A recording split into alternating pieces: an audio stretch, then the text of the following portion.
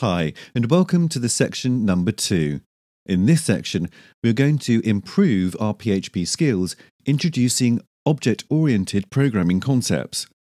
We will start to see what is a function, how to use classes and object in PHP, and how to have a better code structure with namespacing and composer.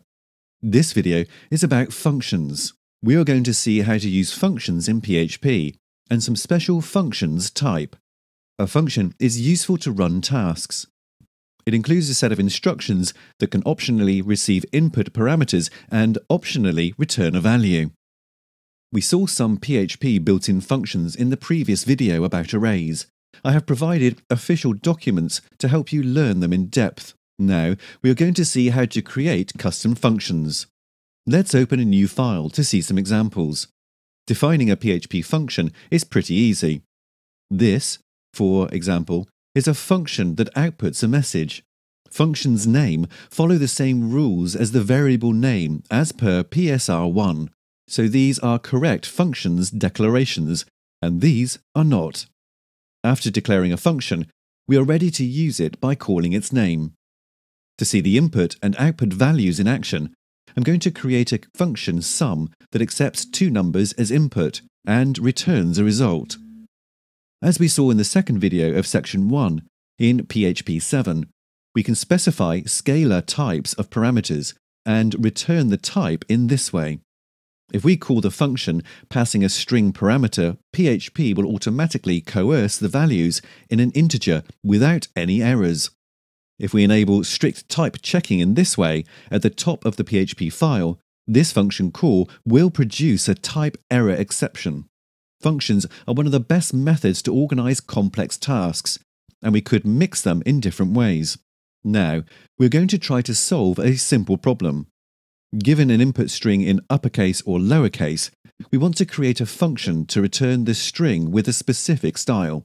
We will have only three types of styles, which are uppercase, lowercase, and this funny one.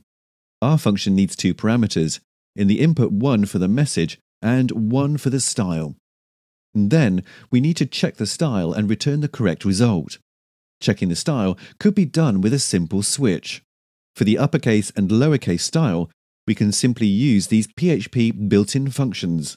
For the funny style, we can write a custom function. Our applyFunnyStyle function needs only the message as the input, and it will loop through each letter using uppercase for the even one and lowercase for the odd one. A string can be handled like an array of characters, which will simplify our funny style process. Remember that the first character is at position 0. Now it's time to try our function. We can call the lowercase, uppercase, and funny style like that, and see the result in the browser. As you can see, it can be funny to code in PHP.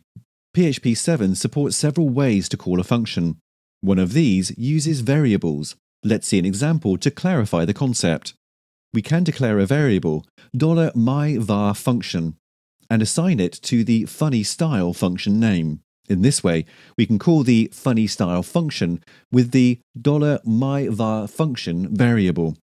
Another PHP function-related feature is called the closure or anonymous function.